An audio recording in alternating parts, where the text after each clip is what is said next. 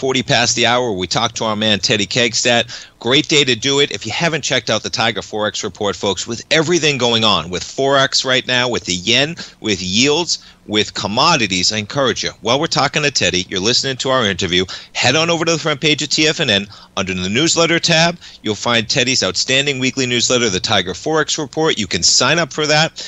You get a 30-day money-back guarantee. You gain access to the newsletter, folks. Check it out. And, boy, it's a great day to talk as we're talking about the yen with weakness we have not seen. I had to check my math, Teddy. 1990, man, 34 years. Good morning, Teddy. 34 years ago, and in about another month is when I first placed my first trade, and I'll be 35 years in the business also in about another month and a half. So I remember that time. Experience and history, as we know, man, sometimes you can't match that type of experience when you live through some of those deals. Yeah, let's jump into it, man. Of course, you got a little bit of commentary. We've been talking about it. You've had some great calls out here. And yeah, we got a little bit of a pullback. We're sitting, I got the chart up here, 151.33. We hit 151.97 earlier today. Of course, Bank of Japan officials not quite comfortable with that level, but, you know, they aren't the say-all of the market sometimes. What do you think about this price action, man? Pretty remarkable. Well, you know what? It's very interesting. You know, you hear all this talk about, you know, it's been 34 years since they've been at this level. No one's talking about the interest rate dynamic. Back then, our interest rates were very, very much higher than they are now. Okay. Which is, no one's even talking about that. And it's interesting that, you know, people are wondering, you know, the Bank of Japan recently just did their first move in, you know, forever to begin with.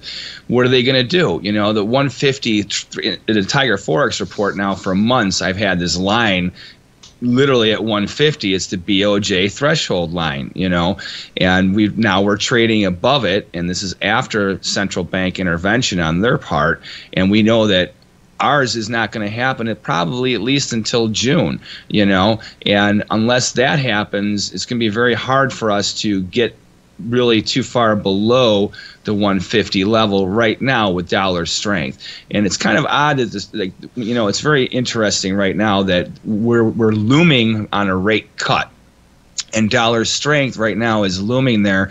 And, you know, usually in times of trouble and stuff like that, the bonds are flight to quality, and, you know, so is the US dollar. You know what's interesting? So is the Swiss.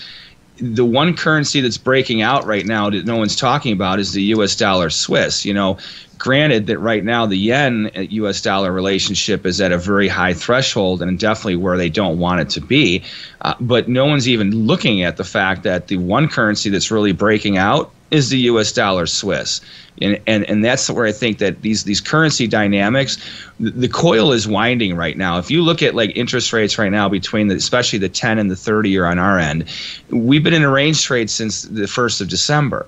We hit the higher end of our range right before the first of the year, and we've been bobbling off the lower end for the last month and a half, and we're not going anywhere, you know. And we talked about this before already, that we've definitely have at least a quarter point factored into the market, you know. So what does this dynamic mean? It means that unless there's any real big intervention on the Japanese part, most likely we're pretty much going to stay around these levels. Can we have a sell-off? Absolutely. We would be due for a profit-taking correction without a doubt, but it's very hard to see how we're not going to stay bobbling around this somewhere around 150 level probably for the next few months at the very least, especially with oil at the $80+ level as well. You know, like the only reason I could see that the yen is going to get back to like 145 or lower would mean that we're going to see oil back in the 70s, and we're also going to see us having at least one rate cut under our belt, you know. So until that happens, I would say get used to these price levels and maybe even see a spike. Now, I'd be careful being on the long side also. You know, how far can we go to the upside? Well, if we're on a rate cut edge, odds are we're buffering that ceiling to begin with, you know, unless there's any real reason for U.S. dollar strength, which there isn't, you know. I'd be careful, you know, buying into these highs. You know, I think that if you're buying dips between 148 and 150, looking for a spike up to 152, 153, that's a great place. I'd be very careful buying up at the 153 level, though. It's a great point, man. I appreciate the take.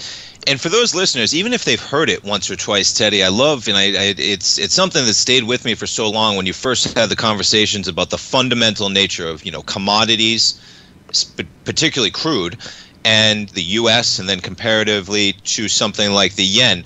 When you talked about how crude could play into that, could you just give those listeners out there just one more quick explanation of how, whether it's the U.S., we're a producer now, and how that plays into things when you talk about how the crude price could impact particularly the U.S. dollar yen?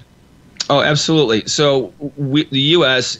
is one of Japan's major suppliers to begin with. So the price of oil right there has a fundamental relationship between us and them. Also, the petrodollar, oil has been basically priced in dollars globally for decades now. It's starting to turn, the euro and other currencies as well.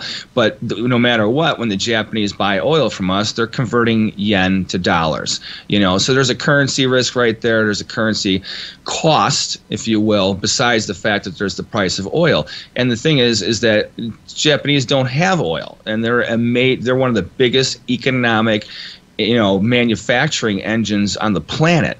They're an island, and they have such an output. If oil runs in short supply, the machines turn off, and it's just that simple. So their economy is really based on what their output can be, and their output is obviously commodity driven. It's not just the materials to make things. You need the materials to have the machines running. Without the machines running, there's no products, correct?